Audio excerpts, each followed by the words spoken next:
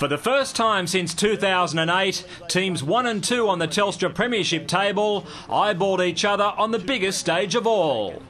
On that occasion, Melbourne were mauled by a Manly outfit guided by Des Hasler, who was now aiming to become the first coach to claim successive premierships with 2 different clubs. His Canterbury side had already snared the JJ Giltinan Shield, but their designs on the major title faced a sizable obstacle at ANZ Stadium in the shape of a battle-hardened Storm. Yet in spite of their greater experience, it was a nervous start for Melbourne, with one of their big guns nearly gifting the opposition 4 points. Sam Perrott, who was trying to get an intercept. Slater was spared an embarrassing beginning and felt even better 4 minutes later when Ryan Hoffman replicated his effort from the 09 decider. Hoffman goes for the line and he gets it over there. Hoffman has scored, I fancy. The referee points to the spot. Melbourne 4, Canterbury yet to score. Melbourne virtually owned the football in the opening quarter, at one stage enjoying 4 consecutive sets. However, the resilient Dogs dug in and made sure they put the steed into good use when they finally had it. And Perrott goes after it and does he score? Oh, yeah. Sam Perrott, I think, might have a try. I don't even think Billy Slater has stopped this. Now it explodes in the in-goal area. David Stagg and Billy Slater. All of a sudden, the 2012 Grand Final had exploded and the match officials had plenty on their plate. Firstly, they gave Sam Perrott the green light for his grounding. Then they had to deal with the ugly scuffle that spilled out over the touchline, issuing a general warning to both captains. But one of the most sensational moments of the season was about to come. You see the blood on the ear? Everyone seen that? Right, it's on the record. That incident is on report. That's all you can do. The incident is on report for an allegation of biting. Bulldogs interchange forward James Graham found himself in the bad books and the footage wasn't favourable for him. Oh, here it is. Here it's James Graham and Billy Slater. Oh, gee. When a sense of order was restored, it was Melbourne that settled best. Cronk got it away to Slater. Slater, he's over Billy the Kid. Billy Slater has scored another try. To be tackled through, mate, just the grounding. Now they want to check grounding. Slater's put down was perfect, not to mention the freakish understanding he has with his halfback. Cronk was having a match to remember, whether with the ball in hand or off his boot. Cronk puts a kick in. Oh, Justin O'Neill! Justin O'Neill!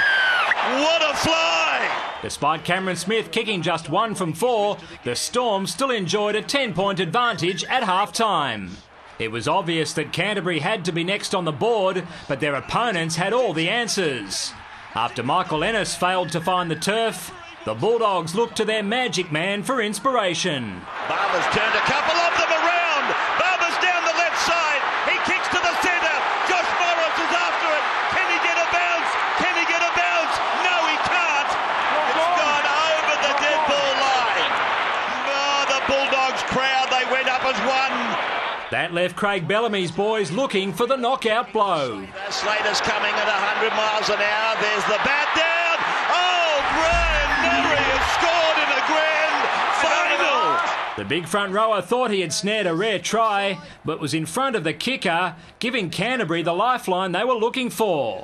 There was still enough time for the Blue and Whites, but Melbourne's wall was impregnable and worthy of the status they were about to earn. Oh, he's relaxed. He's finally let down and is now able to celebrate this win by a wonderful side, the Melbourne Storm, taking the grand final of 2012 as they did in 1999 in just their second year. It was a scoreless second half, and while Canterbury had their chances, there was little doubt about the Storm's supremacy. Mate, premierships are won on defence, and mate, our boys, that's what we build our game on.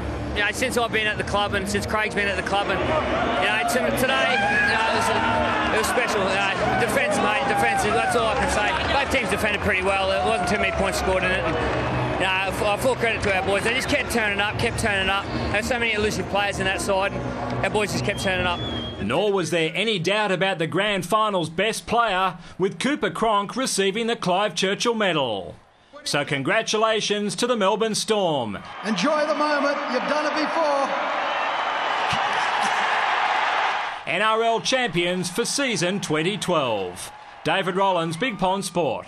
Watch exclusive NRL videos on your mobile with a 2012 NRL Action Pack. Get yours today at m.nrl.com.